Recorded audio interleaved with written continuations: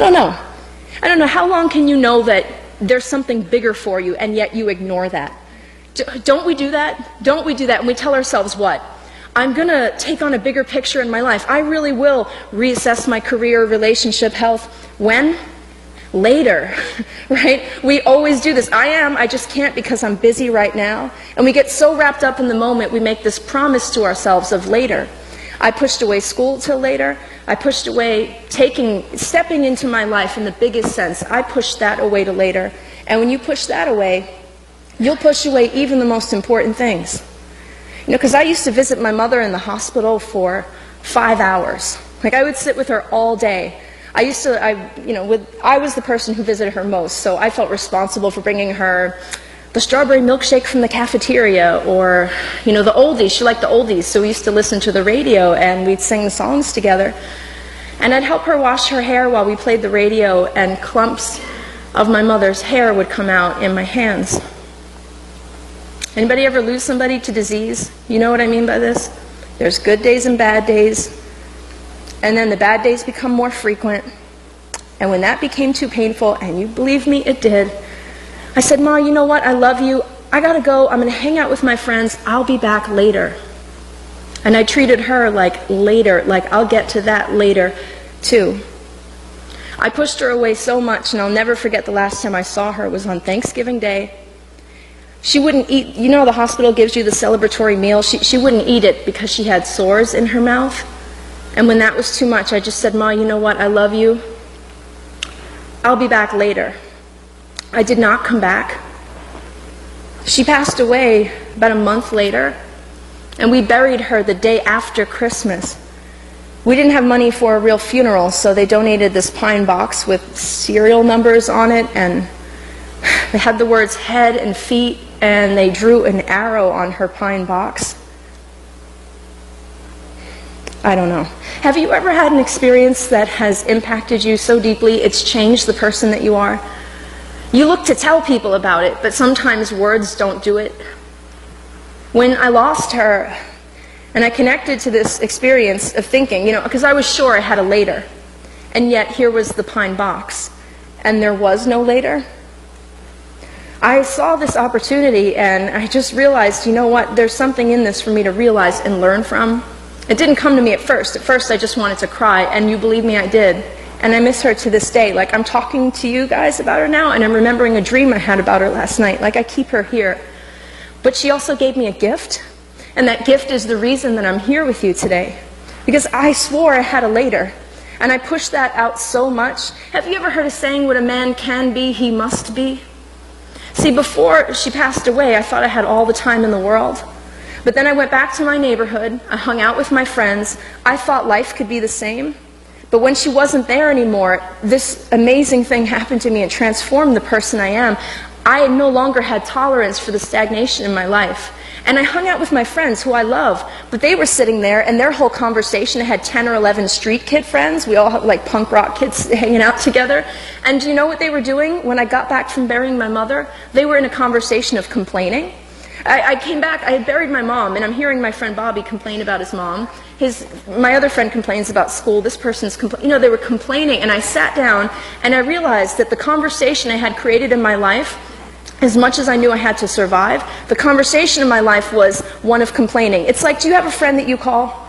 And every time you call them, they're always having a bad day. You call them, how are you today?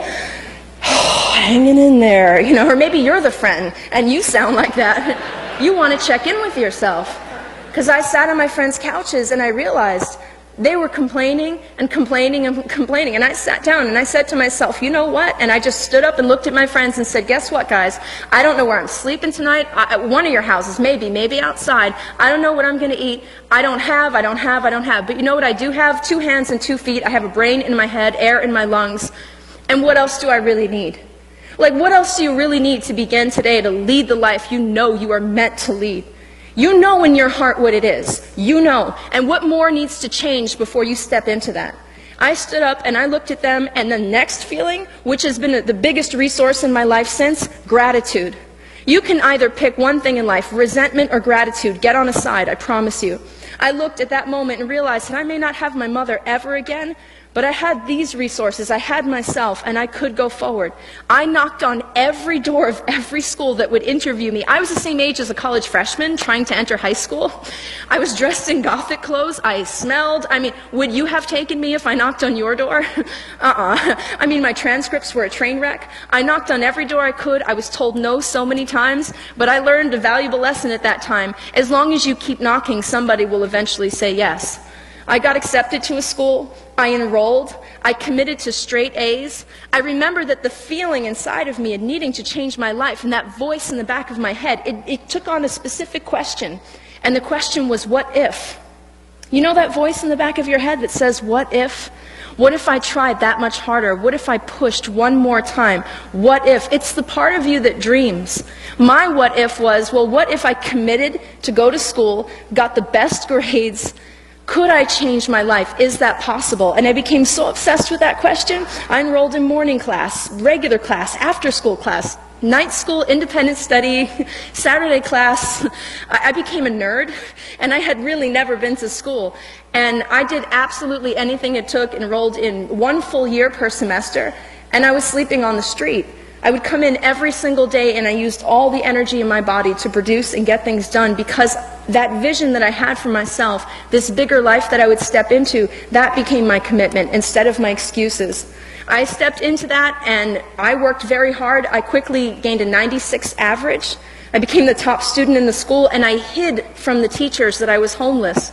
Nobody knew that most nights when everybody else went home, I would just go ahead and lay myself down on I'd go to this hallway around the corner from my school, I'd do my homework by the hallway light, I'd come back in the morning, and that would be it. Wash my face in the sink. I mean, there are many things I did to survive, and there may be time after for questions. People always want to know, did you eat from the garbage? I mean, they ask all these homeless questions. I'm totally fine with answering them, but I want to share with you what transforms a life, and it would not be in where I got my food. Let me leave the main point to this. This is where really the breakthrough was. And if ever there's something that in your life that you want that hasn't turned out and you kind of can't identify why, I promise you can hear it in this. This is what holds us back. Sometimes I would sleep in friends' homes, and there'd be 15 people sleeping across a floor in a flop house.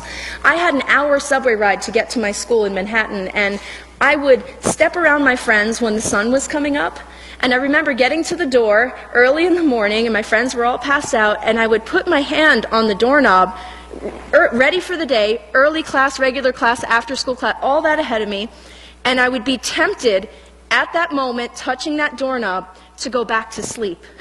And I would be hit with that feeling. And do you know that feeling when the alarm clock goes off and you go, you got to be kidding me. No, not today, right? Or, you know, maybe you're in the buffet line and it's vegetables or bacon, or, you know, you're at a moment and you're just saying to yourself, there's the empowering choice or there's a disempowered choice. There's the empowering choice or the disempowered choice, and you got to pick one. Here's what holds us back from having what we want to have. I stood at that doorknob, and faced with the choice of the empowerment or the disempowerment, that's the moment I wanted to feel sorry for myself. Isn't it interesting how all the other times of the day when I was doing just fine, I didn't want to think about the sad stuff, but just at the moment I had to come through with my commitment. See, when you're faced with the choice and it gets a little tough, you want to let yourself off the hook by reminding yourself how hard your life is. And I had a good one. Okay, I would stand there and think, oh, life's tough, you know, or look what happened to me when I was 5. Or, you know, I would really summon all the tragedy and try to give myself an excuse to be in the disempowered conversation and give up.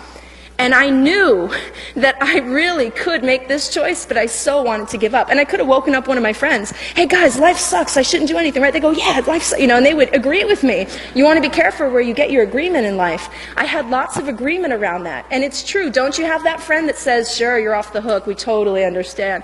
I had that in my life. But here's the difference. A disempowered conversation will do a couple of things. It will look for blame, and it's concerned with the past. It'll go, what happened before? Why didn't it work out? It'll count what's not there. That's what a disempowered conversation will do, and it searches for blame. An empowered conversation is unconcerned with blame. It simply says, what's next? And it steps forward with a willingness to be responsible for what happens next. That's the difference between empowered and disempowered conversation. And I stood at that doorway, and I knew nothing in my history took away from the fact that I still had a choice. What transforms a life? one empowered choice after the next over time. I stood there and I knew that nothing would take away from the fact that I am at every moment a choice. And I stepped to that empowered choice, and time went on, and I crunched 4 years of school into 2. I maintained my average, was an A average. No one knew I was homeless at the school. And finally, at the end, the teacher that I was so close with, his name was Perry, he took the top 10 students on a trip to Boston. And we went sightseeing, like from New York, and we went to Harvard Yard simply for a group picture in front of the statue for the yearbook. And as I stood in Harvard Yard, I don't know, I don't have the words. I mean, it felt like, it's a beautiful moment in life when you thought something was above and beyond you, and you realized that really, there's no difference between you and someone else. All you need to do is the work. And I stood there and realized I was qualified. I dropped that application. I found out that college was $40,000 a year. I could not afford a turkey sandwich, so this was going to be a pinch. and I looked for scholarships, and I happened upon this one scholarship from the New York Times. Somebody told me this is called a God wink. Maybe you give me another name for it later. The criteria, $12,000 a year every year for school from the New York Times. Please attach a brief autobiographical essay outlining any obstacles you've overcome in your life. Well, needless to say, I put it in the mail. I actually thought, well, if they don't give it to me, I'd like to meet the person, because, you know.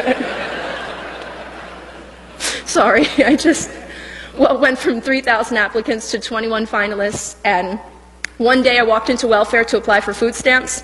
The next hour in that very same day, I walked into a Harvard interview in Midtown Manhattan, and then later on I went to the New York Times interview. So it went welfare, Harvard, New York Times. I remember thinking, I'm going to, you know, and welfare was the only thing that did not go well that day. So someone tell me what's up with the system, but I went in and they told, the woman was being difficult with me, and I said, I have an interview with Harvard after this. She said, all right, princess, we got Stanford and Yale coming in. You go take a, really? All right, I left. I went to the Harvard interview, it went well. I went to the New York Times, did not realize how prestigious the New York Times was. And listen, in my neighborhood, no one read, I didn't know. I walked in, and you know, everyone's hyperventilating and freaking out, they knew. And I come in and they offered me, hey, are you hungry? There's a tray of pastries for me. No one would touch it because they're hyperventilating. And I look, yeah, I am hungry. And I said, could I take 2 donuts? They said, the whole tray is up for grabs. I shoved the whole tray right in my bag, walked myself to the New York Times interview. They had a box of tissues for me to cry. I didn't realize. And oh good, I thought, and I start wrapping up my donuts as the interview began. But you know what the lesson is in that? Sometimes when you don't know what it is that you're not supposed to be able to do, you will go right ahead and do it. And I did. 6 of us won the scholarship. Thousands of applicants, 6 of us won the scholarship. And on the cover of the Metro section, next to an article, they had Bill and Hillary Clinton, and then they had the 6 of us right in this article. It said, Liz Murray will graduate having squeezed all 4 years into 2 with an A average while homeless, so my secret was out.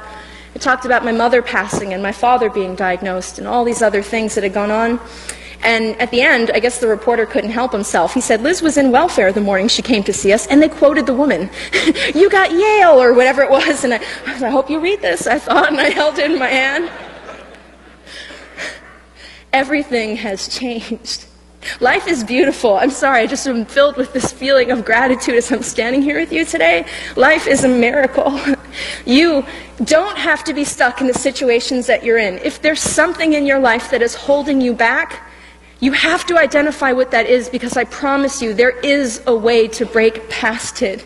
On June 4th this year, I will graduate from Harvard with a degree in psychology.